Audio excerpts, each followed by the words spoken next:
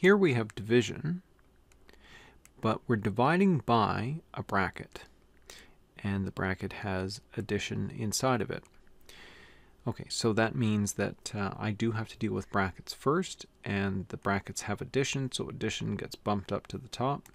So let's have a look and see how this plays out.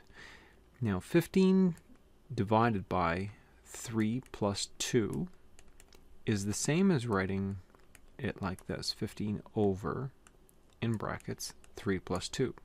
And we have to deal with the brackets first. So the brackets here are 3 plus 2. 3 plus 2 is 5. So now I've taken care of my brackets.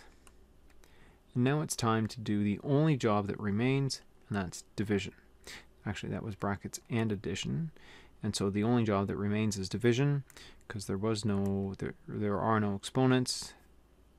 So division comes next, and 15 divided by 5 is 3.